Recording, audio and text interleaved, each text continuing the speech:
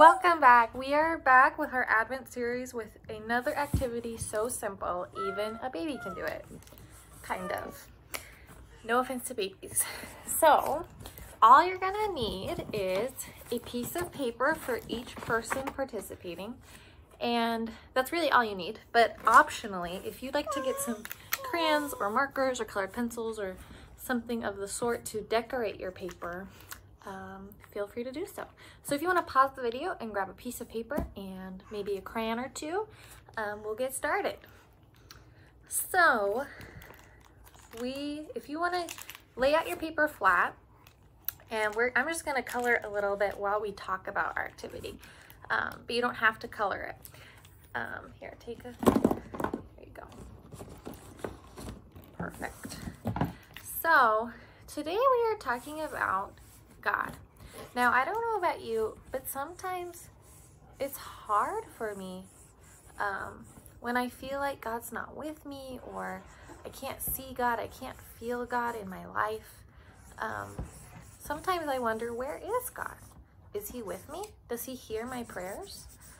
Well, today we're going to do a little activity to help us remember that God is always with us, even if we don't feel like it. And this is something that we can do to encourage our friends and remind them that God's with them always, and something we can do again and again to remind ourselves. So I decorated my paper like this. I didn't spend a lot of time on it, but if you want to take more time to decorate your paper, you can.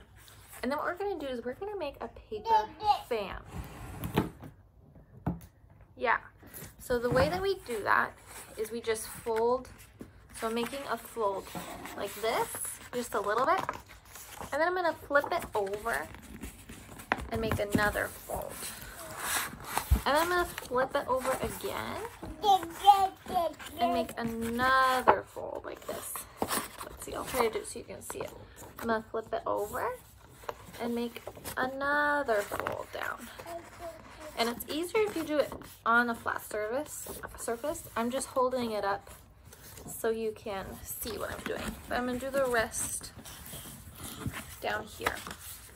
And if you're having trouble with this, ask someone for help. I bet your parents or an older sibling can show you how to do it. And so once we fold it all the way to the edge, we're going to hold it by one corner and fluff it out. And then look, we have a fan. And now see, the cool thing about this fan is this fan doesn't really have any power, but when I move it like this, it makes air.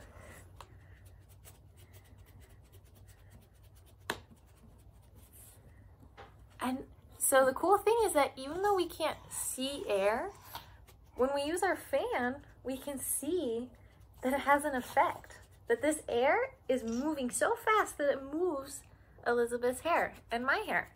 And this can help us remind us of God. See, just like air, God is all around us all the time.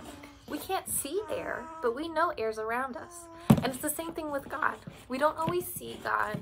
We don't always feel like God is with us, but that doesn't mean he's not with us. He's always with us. And so when we use our fan to blow air, we can remember that sometimes we can't see things, but that doesn't mean that they're not real. And we can still believe and remember that God is with us no matter what. And so if you want to make your fan with a friend and fan them and say, remember, God is real. Remember, God is real. So yeah, that's today's activity. I hope you get a chance to do it and share with someone and remind someone that God is real even when we don't feel like it. See you soon.